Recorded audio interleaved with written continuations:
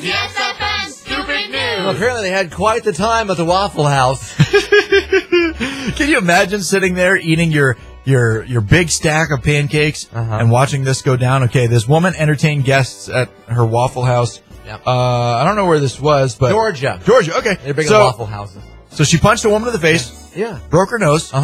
Scratched some people. Threw platters of food at people. Yeah. And by the time the cops arrived, she kept going. And then she had stripped naked, and she scratched an officer by resisting arrest. Right. And she's facing various felony and misdemeanor charges, of course. We don't know what set her off, but apparently it was a big deal. Maybe an eyelash in the food? It doesn't take much for some of these people.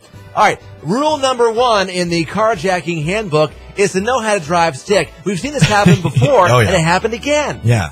So an unnamed Pittsburgh man, about 28 years old, approached... this guy was in his car, okay? When somebody taps on the car window, they hop in. And they say... Points the gun at him, and he gets in the car. You say, get out. Get out. I want your car. Yeah. Thief tries to drive away, but he does not know how to use a stick. I mean, I guess for any would-be burglars out there, just know the car that you're trying to steal.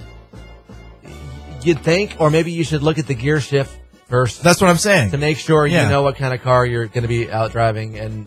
But stick's really not that hard.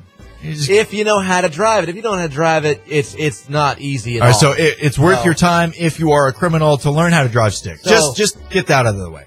For the carjacking handbook online. Chapter 1. Rule number 1. Know how to drive stick. Stick, yeah.